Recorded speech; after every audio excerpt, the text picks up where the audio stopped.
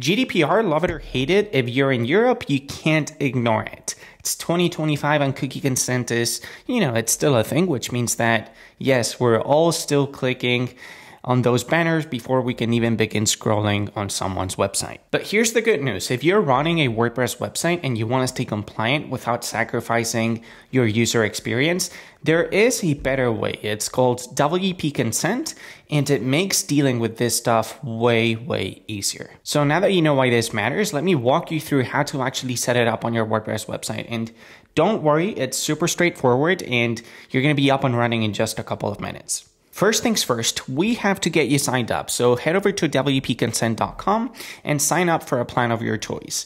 Once you've done so, you're going to be able to download the plugin from your members area and upload it into the plugins area of your WordPress website.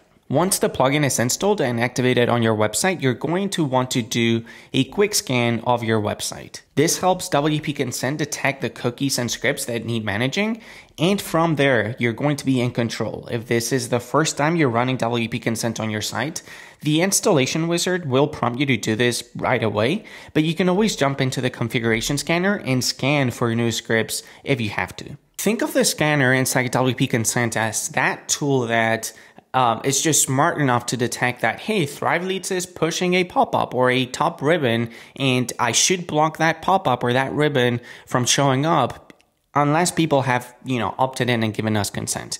That's what the scanner does. Now that your scanner's picked everything up, let's move on to enabling the consent banner and making sure scripts are properly blocked until users opt in. Again, this is the part that ensures that your website is actually compliant, and WPConsent makes this super simple. All you have to do is head over into the settings area, and once you've enabled the consent banner to display on your site, you can also enable script blocking. Now, script blocking is what most of you guys are probably going after.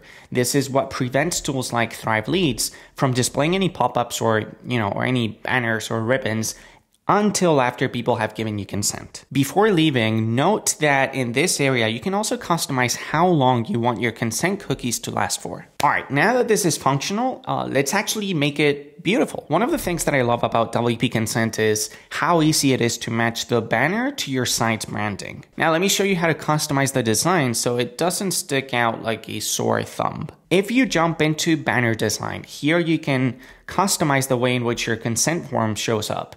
You can do a top ribbon, a bottom ribbon, a modal, and so on. And of course, you get to tweak the size of your font, the background color of your consent form, etc. This part shouldn't really take you more than a couple of minutes to configure. And for those of you wondering, do I really need to show this to everyone?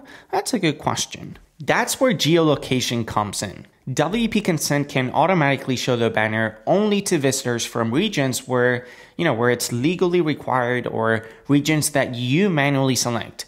You can just jump into the geolocation tab and tell WPConsent which visitors from which countries should see your consent form. And that's it. I mean, it's pretty simple, right? Look, GDPR, it can be a real headache, especially for those, small business owners who are already wearing a dozen different hats. But if your site gets European traffic, staying compliant is not optional. That's why WPConsent is such a smart solution. I mean, it's easy to set up, it's easy to customize, and it quietly handles all of the cookies and script management in the background so that you don't have to really stress about it. All right, if you got any questions, be sure to drop them down in the comment section below. And yeah, I'm happy to help wherever I can. Appreciate your time, and I'll catch you soon. Thanks.